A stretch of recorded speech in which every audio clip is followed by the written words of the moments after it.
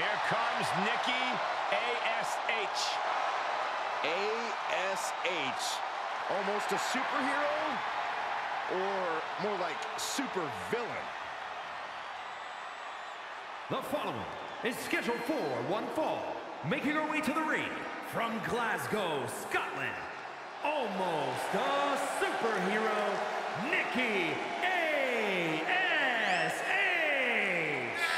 Lately, Nikki has been more like almost a super villain as opposed to a hero. That's what we call trending in the right direction, Saxton. That's what I call heartbreaking.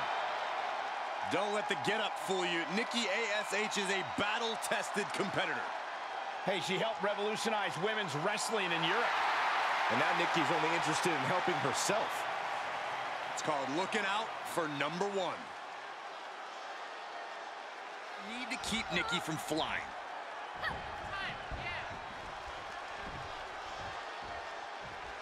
Oh, look at this. Nikki's put a lot of competitors out with that. Well, you have to question this decision. Nikki now with her opponent and delivers a Samoan driver. Is it enough? The cover! I can't believe it. I hate to question her, Cole, but that was just plain silly. Why would you do that at this point in the match? Nikki left an opening. Snap in the neck. Nikki Bella looks knocked out. Shoulders down. And this one is over.